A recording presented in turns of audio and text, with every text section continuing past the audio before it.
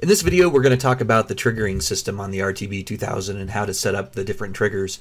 So if you look at the front panel up in the top right hand corner, you have the trigger area. Of course, you have a number of different settings here. One of the first ones is just this trigger button, and you can control the trigger either through the front panel knobs and buttons, knobs and keys, or through the touchscreen. We'll go ahead and go through the buttons, and that's going to pop up a menu for the trigger system. And here you can see one of the first things that's offered is an auto or norm. That stands for normal.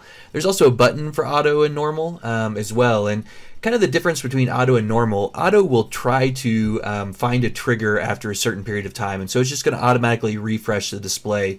Normal is only going to trigger when it actually sees the trigger conditions met.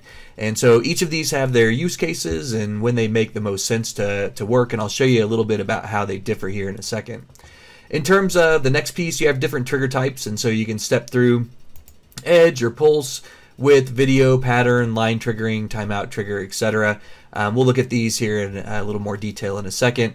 The next piece is the source, and so the source lets you trigger on different channels. You can trigger on an external trigger in as well, and this is a pretty important one to pay attention to make sure that you get it properly set up.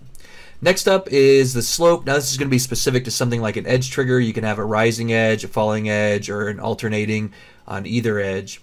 For the trigger level, this is a really important one, and so when you look at the trigger level, there is an actual knob for that. And so as I change the trigger level, and you can see my trigger level go off screen over here, now we don't have a stable trigger anymore, and this is where that auto and normal kind of come into play. You can see that something's happening, but we just don't have that stable trigger in and of itself. If I click the auto normal button right now, you'll see it's not going to trigger because the conditions aren't met. It's not going through that trigger level. So you could move the trigger back down using the level knob, or you could grab it on the touch screen. Or I like to just use this push on the button, and it'll automatically find a 50% area. Now if we look at this, we can change our trigger up in here. So instead of an edge trigger, let's look at something like a pulse width trigger. And so a pulse width trigger in this case, we want to make sure that we have our trigger level down on the screen within the waveform. So we'll go ahead and pull it down.